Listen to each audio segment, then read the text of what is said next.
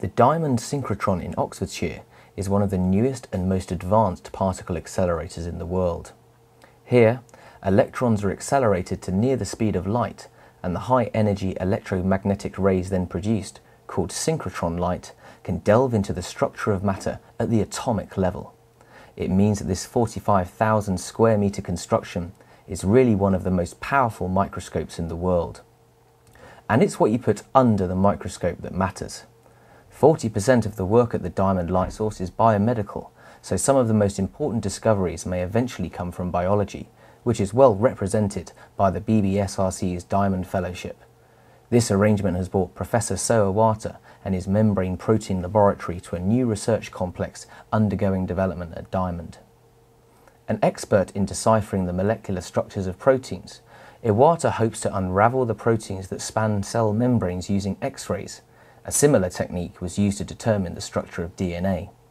At Diamond Light Source, actually, I'm working on structures of membrane proteins. Membrane proteins have various functions. Sometimes these are receptors, sometimes these are transporters. For example, in this particular research program for BBSRC, we study membrane transporters. More than 50% non-membrane proteins are major drug targets, and solving membrane protein structures certainly facilitate drug discovery, I think. Membrane proteins are a particularly interesting group of proteins because they are largely responsible for cell-to-cell communication, and they carry out critical biological functions which are of great interest to the pharmaceutical and biotechnology industries.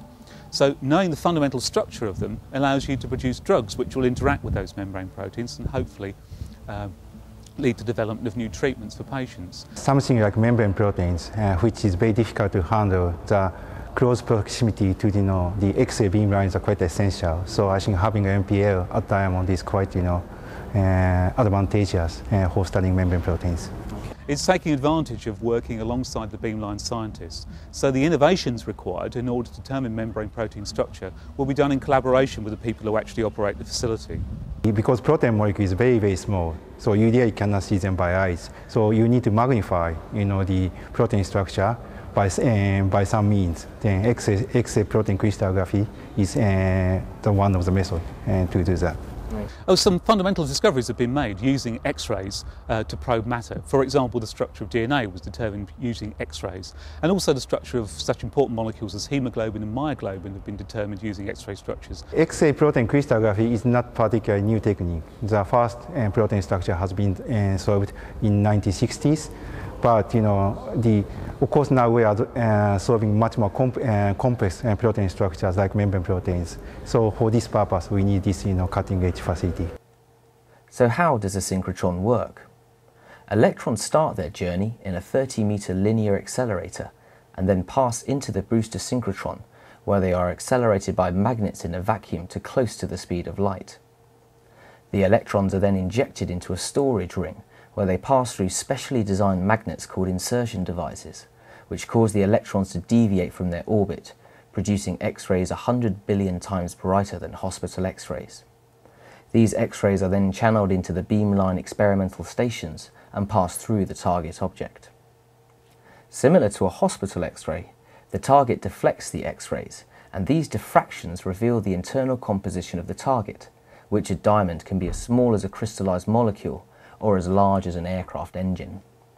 The idea behind the Diamond Fellowship is to locate a researcher or researchers very close to the major facilities to allow better usage and better developments associated with those novel facilities, such as the Diamond Synchrotron, the ICES pulse neutron source, and the high-power laser facilities that exist there.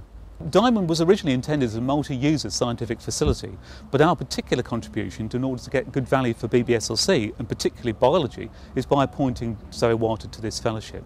So Iwata made his name in determining the three-dimensional structure of membrane proteins using X-ray crystallography.